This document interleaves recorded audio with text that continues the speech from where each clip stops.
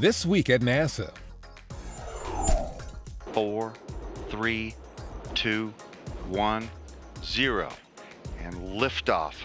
Expedition 3637 flight engineer Karen Nyberg of NASA, Soyuz Commander Fyodor Yurchikhin of the Russian Federal Space Agency, and flight engineer Luca Parmitano of the European Space Agency launched from the Baikonur Cosmodrome in Kazakhstan in a Russian Soyuz spacecraft on May 29th Kazakhstan time for a 6-hour journey to the International Space Station.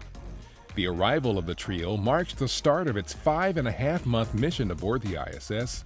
They joined flight engineer Cassidy of NASA and Russians Pavel Vinogradov, commander of the station, and flight engineer Alexander Misurkin. Cassidy, Vinogradov, and Misurkin have been on the station since late March. Views from above of the storm system associated with the destructive May 20th EF5 tornado in Oklahoma. An image from NASA's Moderate Resolution Imaging Spectroradiometer, or MODIS instrument, aboard the Aqua satellite shows the supercell thunderstorm that spawned the deadly tornado. The red line depicts the track of the mile-wide twister that passed just south of Oklahoma City. And this animation of images from NOAA's GOES-13 satellite shows the movement of the storm system across the south-central U.S. An EF5 tornado generates winds of at least 200 miles per hour. NASA Administrator Charlie Bolden was updated on the important work being done at the agency's California centers recently. At the Dryden Flight Research Center in Edwards, the administrator toured Sierra Nevada Corporation Space Systems' Dream Chaser spacecraft. The Dream Chaser test article will be evaluated later this year as part of NASA's Commercial Crew Program to develop safe, reliable, and cost-effective access to and from the International Space Station and low Earth orbit.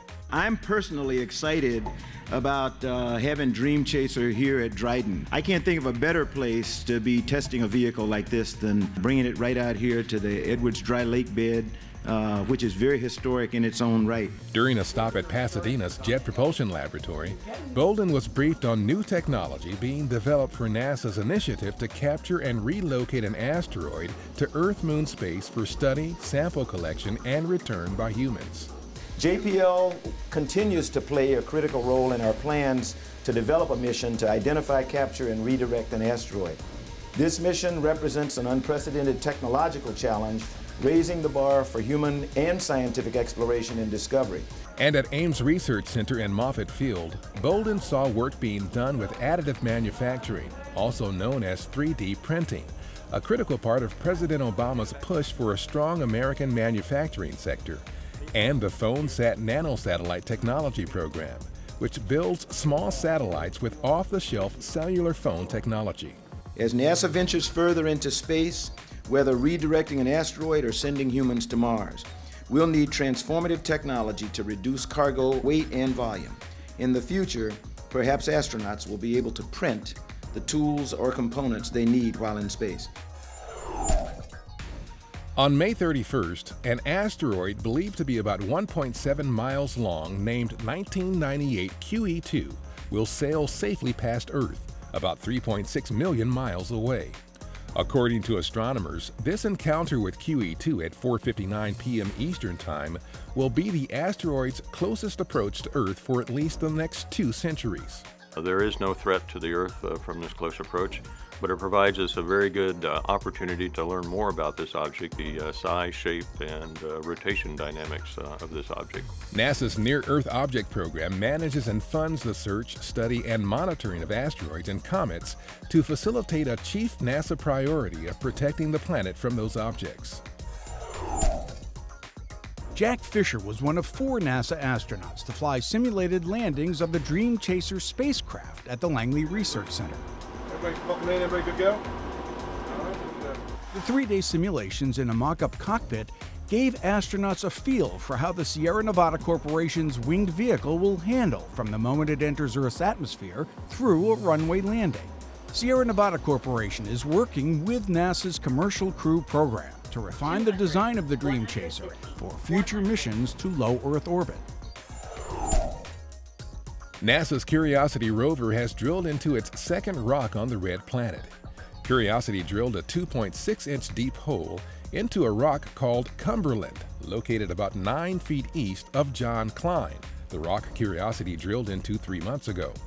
Plans call for delivering portions of the Cumberland sample to laboratory instruments inside the rover for analysis and comparison to samples from John Klein, which indicated that long ago, conditions favorable for microbial life existed in that area of Mars.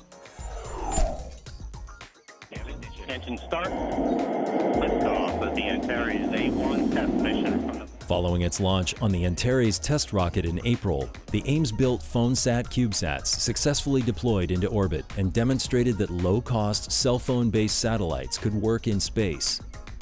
During the flight, signals carrying image data from the cell phone cameras were transmitted back to the ground. Volunteer amateur ham radio operators worldwide recorded and uploaded the data to the research team at Ames to form pictures of the Earth. Researchers are already building the next generation of PhoneSat for launch later this year. Goddard Space Flight Center hosted traditional media and NASA social media followers for a NASA social about the Global Precipitation Measurement Mission and other NASA programs. GPM is an international network of satellites that will measure rain and snowfall around the world and provide new insights into our planet's water cycles. Participants heard from GPM scientists about this cutting-edge science and were treated to tours of the facilities where GPM's core satellite was tested. The core satellite is scheduled to launch from Japan in 2014. I feel the liftoff. The clock has started. On May 24, 1962, Mercury astronaut Scott Carpenter launched from Cape Canaveral aboard the Aurora 7 spacecraft. The flight was the second manned orbital mission of the Mercury program, following John Glenn's Friendship 7 flight 3 months earlier. Like Glenn, Carpenter circled the Earth 3 times. The 5-hour mission focused on science and included the first study of liquids in weightlessness and Earth photography. A targeting mishap during re-entry took the spacecraft about 250 miles off course. However, Carpenter and Aurora 7 were safely recovered after splashdown in the Atlantic Ocean. And that's This Week at NASA. For more on these and other stories, or to follow us on Facebook, Google+, and other social media, log on to www.nasa.gov.